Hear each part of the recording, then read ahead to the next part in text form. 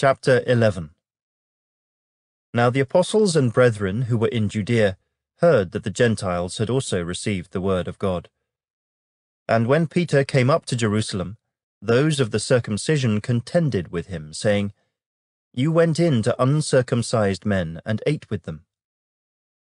But Peter explained it to them in order from the beginning, saying, "I was in the city of Joppa praying, and in a trance I saw a vision, an object descending like a great sheet, let down from heaven by four corners, and it came to me. When I observed it intently and considered, I saw four-footed animals of the earth, wild beasts, creeping things, and birds of the air. And I heard a voice saying to me, 'Rise, Peter, kill and eat.'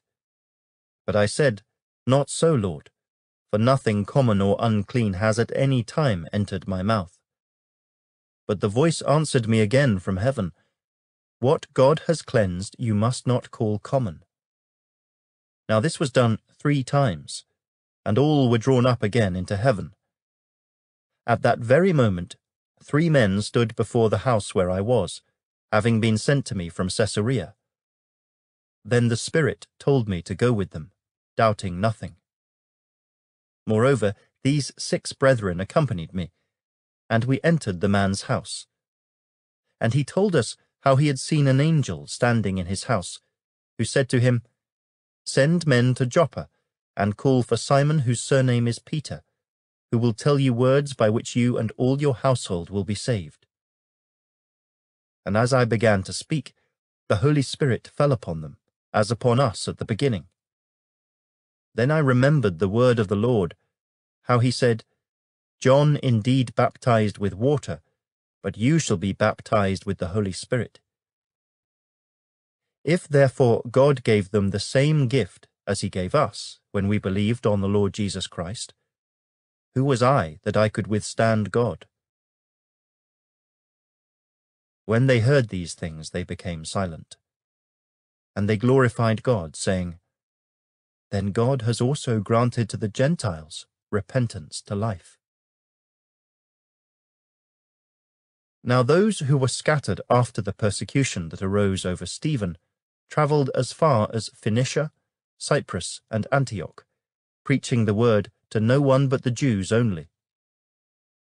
But some of them were men from Cyprus and Cyrene, who, when they had come to Antioch, spoke to the Hellenists, preaching the Lord Jesus.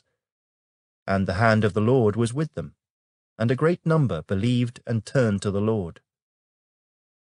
Then news of these things came to the ears of the church in Jerusalem, and they sent out Barnabas to go as far as Antioch. When he came and had seen the grace of God, he was glad, and encouraged them all that with purpose of heart they should continue with the Lord. For he was a good man, full of the Holy Spirit and of faith, and a great many people were added to the Lord. Then Barnabas departed for Tarsus to seek Saul, and when he had found him, he brought him to Antioch. So it was that for a whole year they assembled with the church and taught a great many people. And the disciples were first called Christians in Antioch. And in these days prophets came from Jerusalem to Antioch. Then one of them, named Agabus, stood up and showed by the Spirit that there was going to be a great famine throughout all the world, which also happened in the days of Claudius Caesar. Then the disciples, each according to his ability, determined to send relief to the brethren dwelling in Judea. This they also did, and sent it to the elders by the hands of Barnabas and Saul.